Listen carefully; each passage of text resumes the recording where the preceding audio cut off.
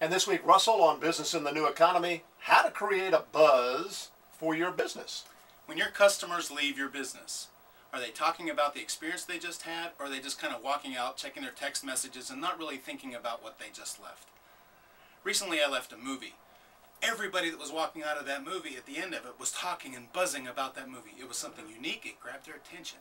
We have got to be grabbing our attention, the attention of our customers, dramatically. Now, that can be done in very simple ways, true? Absolutely.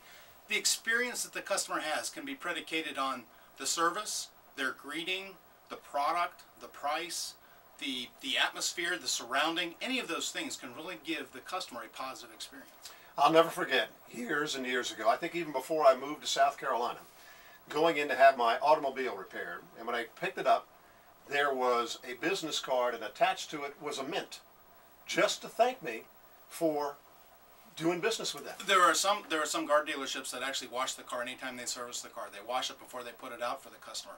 That washing the car is not something they paid for. It's something that they notice. It's huge. It's significant. You've got to do something that's unique, that stands out. Imagine the circus is coming to town. Okay. All right. Somebody puts a sign on Main Street saying the circus is coming to town. Right. Right. What if they were to take an elephant, walk it down Main Street with a sign on the elephant? Which would create more buzz? I believe the elephant would. I believe the elephant would create piles of buzz. So, trying to define what this buzz is for your organization. I mean, it's got to be something simple. It's got to be something that's not going to cost you an arm and a leg. It's also got to be you. Ah. If I am a creative, upbeat, happy kind of guy, then it's going to be easy for me to do creative, upbeat, happy kinds of things. But if I'm sort of dour, very introverted, and suddenly I've got this inflated gorilla on the top of my business, it's not going to be genuine. People need to know that it's part of you. So you've got to find out what is it that you have that's part of your personality, part of your business, that you can use to create, to ignite some buzz in the business. Once you ignite it, it can run from there. A new product, a new salesperson.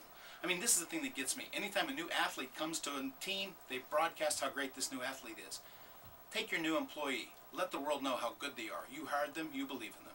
Make a difference with your buzz, and that's how you'll make it happen in the new economy.